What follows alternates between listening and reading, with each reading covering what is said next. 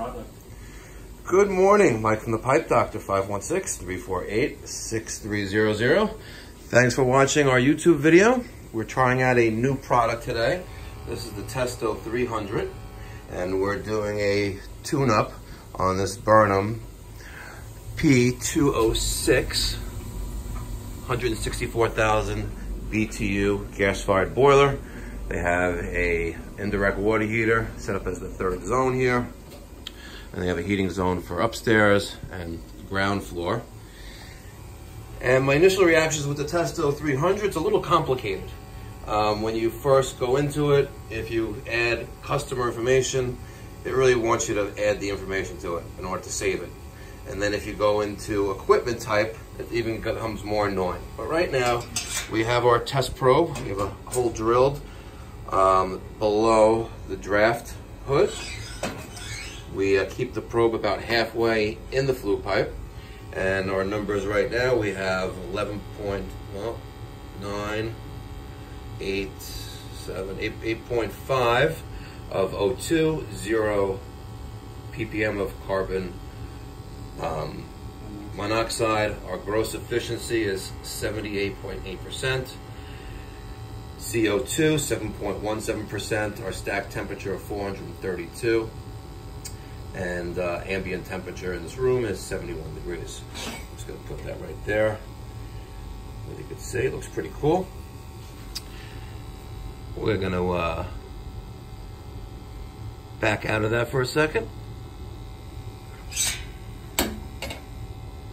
Again, first time we're using it. See, why can't I go back? Home button. See, what am I doing wrong here? I could cancel. There's a gear button. Let's cancel that. Press the button up there. Okay.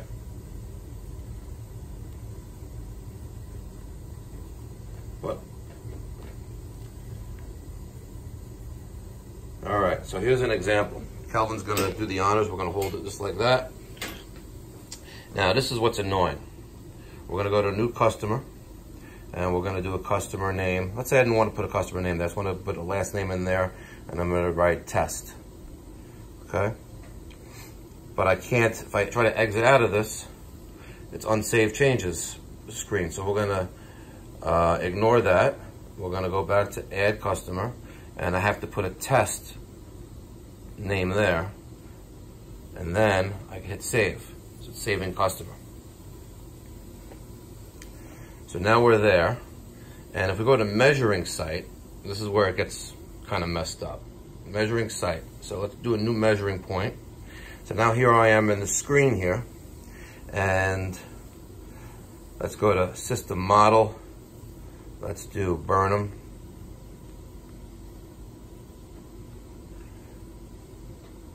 .206. We'll save that, and if I try to go back, same thing, right? So let's ignore that, and again, I have to type it in again. Like, I have to give it a name there. This is a little bit of annoying, you know, to save. Let's just discard that, you know, to save all this information. Discard, back again, here I am. But I would recommend not using the address and location feature to save customer data in here. I don't think it's worth it. But it's pretty cool.